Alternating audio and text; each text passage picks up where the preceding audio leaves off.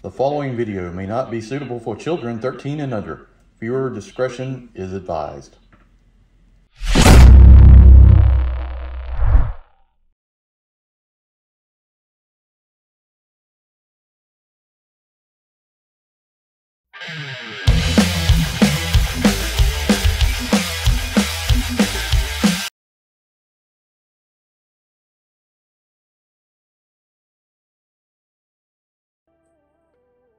Hey everyone, welcome to the channel. Enewtabie here, and I have a problem. I have a major issue. My problem is I kind of forgot that I had this sitting behind some boxes. I was moving some things around, and I want to get into it. My area is kind of a mess. I try to keep things straight, but I just have literally too much stuff everywhere. So trying to sort through it, I was like, oh man, I don't even think I opened this thing. And I wanted it really bad, and glad I got it. It's the PowerCon 23 Animal Warriors of the Kingdom exclusive TANGER. Kind of a nod to Beastman, but based on the theme. Body is a fantastic figure. I already had things see that on the channel. Just a solid hunk of plastic. Great figure. But excited to take a look at this and open it up. And man, Primal series. Here we are. I'm gonna flip around to the back. That's my life, man. Plus, things have been crazy. I've been backlogged on a lot of things. You ought to see all the Transformers are sitting in the floor. I mean, I literally have like 30 boxes of Transformers. It's crazy. So Tanger here, Jadu.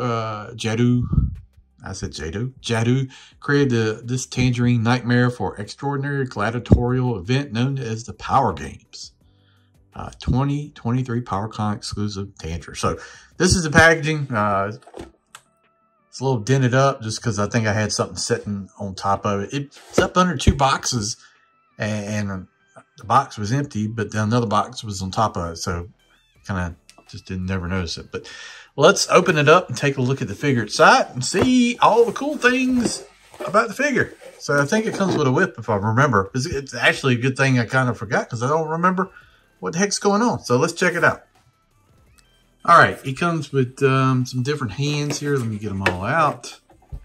We got 2. I don't have them together. We got 2 fists, which they always do a good job with the hands. Seeing the knuckles, the joints, seams. Get 2 of those on pegs. That's a hefty peg too. This figure just never freaking ceases to amaze how big it is and how solid it is. 2 open grasping hands. Like I said, you can see that. I'm not sure how to convey a sense of size. Here's a G.I. Joe weapon just to show you how big that is. So pretty dang big. And then you can see the fur and all that on that. Comes with an additional head. So we've got head here. You can kind of see the sneer, I guess, with the teeth exposed. See that paint, kind of blue streaks, the homage, I guess, to Beastman. We've got the helmet here, like the what is it, the Trojans, the Spartans kind of helmet right there. That's nice. See that peg underneath. Comes with his hammer. This one is just kind of an all black. I think the other one was, I have to pull it out, is silver and some paint. This is just kind of all black, which I like this. I think it kind of matches very well. It's got a lot of wear. I always point this out with their weapons. They do a good job just making the weapons look like they've seen a lot of wear and tear. We've got the wraps around the handles and everything like that. I really like that black. This is a solid piece of plastic right here. Like that. And then probably the coolest thing, it's got a whip. I think it's real freaking leather, because that hurts. It's a freaking real piece of leather as a whip, which is impressive.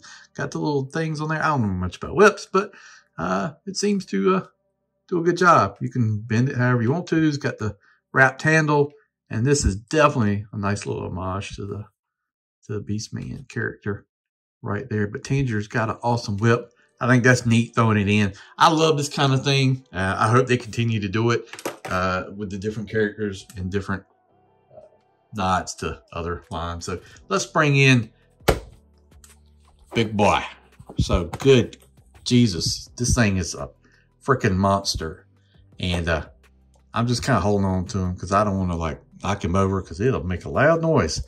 But he's got that shoulder armor, the blue metallic paint here on the buckle. You can just see all the wear on there. That looks good. This guy, look, hear that? Good God. Jesus. Nice waist rotation. Got the blue skirt with the gold. Got the leg armor. You know, he's got abdominal crunch. Waist rotation's real nice. The head on that ball joint, he can do that side to thing. It's hard to explain what you call it, but the blue and the orange is just really great. We've got this armor, I guess, right here. It's got kind of a leathery look. I mean, it almost feels like leather. I'll be honest with you.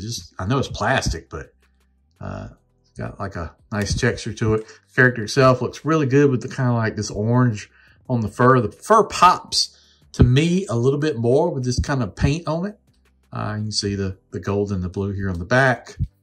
And yeah, he's just a heck of a thing, man. It's really one of the best things they've done. You know, they did all the great characters. I really like that. Thing was awesome. This is just, I love this guy, right? Yeah, it's just, you know, you could do some more nods and nobody's going to complain. This guy's arms are humongous. I mean, he's like, his arms are about the size of a standard figure, but he can move around. We got elbow joints. I just pulled him out of packaging, so don't want to mess anything up. But we got rotation there. Got the knees like that, so he can do whatever you want. The articulation's been very nice on point, and just a solid figure. And he's exclusive, so you had to be at PowerCon to get it, or you know, just had to be at PowerCon to get it. So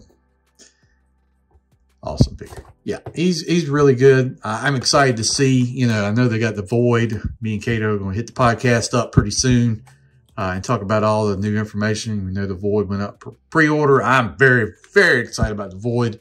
I think that was one of my things on the wish list I wanted to see. So I can't wait to see that and some more information to come out soon. So can't wait to get back on the podcast with Kato and talk more about awok. But there he is. There's Tanger.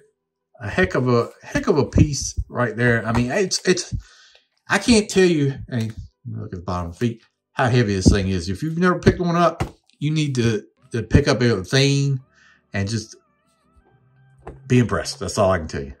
Just be impressed. Solid figure. All right, guys, this is just a short video. I don't want to go too long in it, but I did want to show it. I felt bad that I found it, and I found two other things too that I'm like, oh my God, I needed. God. So a Masterverse thing and something else. So I really need to do a video on that stuff. But yeah, there he is. Excited for what's coming in the coming year. And I know they announced some stuff on Kickstarter, but we'll talk all about that on the podcast. So thanks for watching, guys. I really do appreciate it. If you're watching this, please hit that subscribe and help out the channel. See you down the road.